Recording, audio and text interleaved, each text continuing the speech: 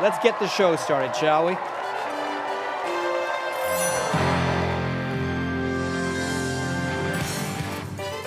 Live from BC Children's Hospital in Vancouver, it's the 29th Annual Miracle Weekend.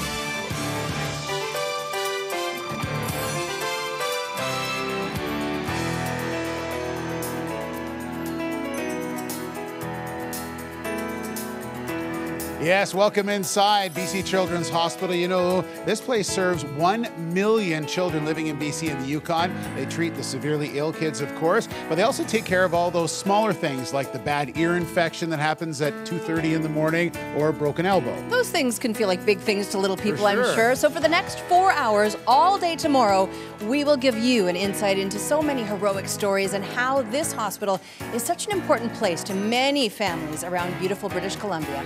All across our province, there are organizations called Communities for Kids. These are regional volunteer committees that fundraise for BC Children's Hospital. With me now is Corleen McNulty from the bustling Communities for Kids in Vanderhoof. Corleen, thanks for being with us.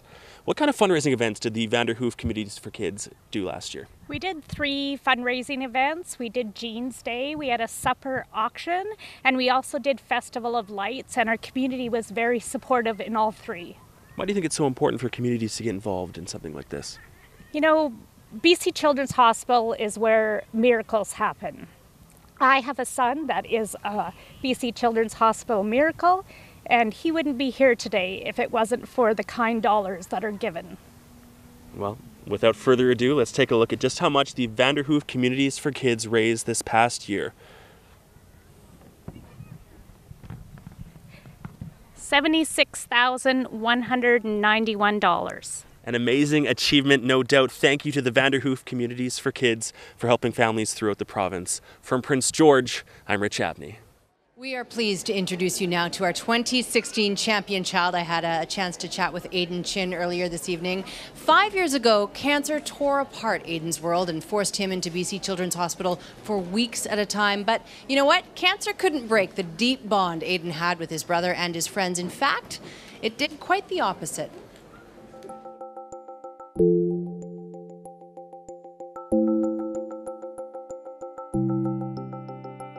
I don't expect my cancer to come back. It's a new chapter in my life. I guess there is a sense of being a child, being a teen again. So there are times when I do feel free. I don't think I could ever fully go back to what it was like before.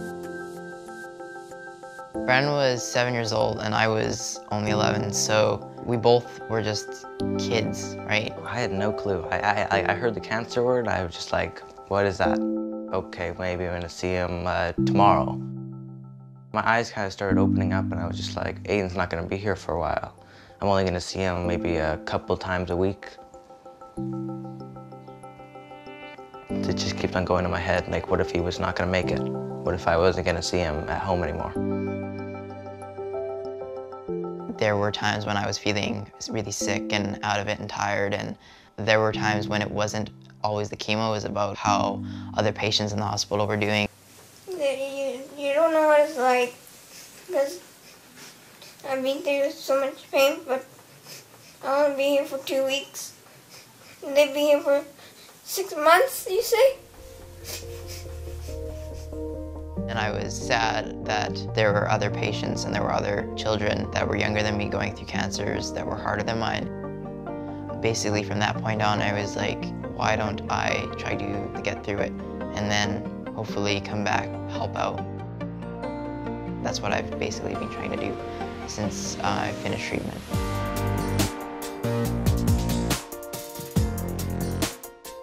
I got to join this club at the hospital called the Oncology Teen Group Club. It's something that you can't find out of the hospital. As a survivor, I'm still part of the teen group.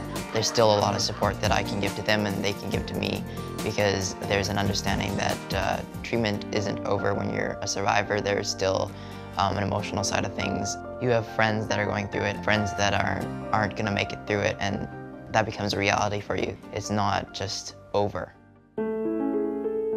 Brooke was a friend of mine that I met in the hospital, and she became basically a a sister to me. Brooke was definitely the closest friend that I had that I lost. The day before she passed away, I did get to see her in the hospital, and I did get to hold her hand, talk to her, and say goodbye, and tell her I loved her one last time. And I don't believe that you can accept something like that. You have to, I guess, learn to cope with it more. Before, I felt like cancer was something that was rare, that 1 in a ton of kids would be diagnosed, but it's not rare, and there's a lot of kids in oncology, children that are going through what you went through, and pain that is unexplainable. I want to be able to give back to those that have helped me in the hospital, that have made it so that I can go out there and be active and just live my life again. It's a really good feeling that I could just go home and do something with my brother now.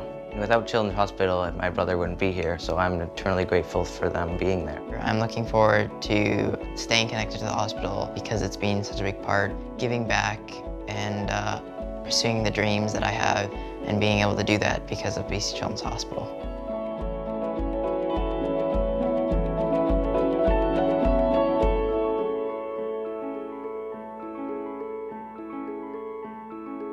Miracle Weekend coming to a close, but what a weekend it's been. It's time to check in for a big total, guys. It is. Let's do it. Before we do this, though, I really would like to say thanks to all the volunteers working behind the scenes who helped us out. Yes. You've been Yes.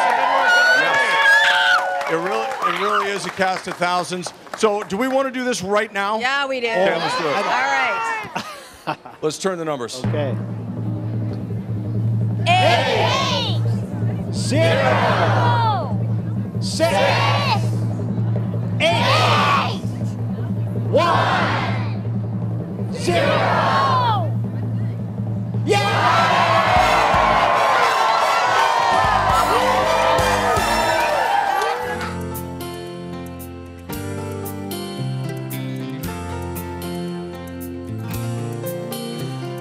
Angels are smiling, lifted by love, awed by the children, exploring their world of pure innocence, pure love. Mothers and fathers whisper their prayers, take joy in knowing that everyone shares their faith and hope and love. Little ones laughing, lost in their play, through grateful eyes you can hear them say, thank you all, thank you, thank you all, thank you. Miracles happen with love and with help from the angel in all of us.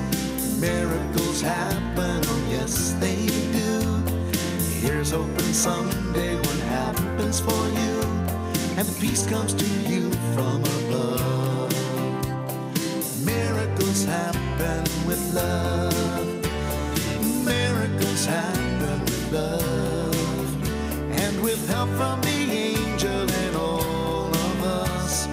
Miracles happen, oh yes they do. Here's hoping someday what happens for you, and peace comes to you from above.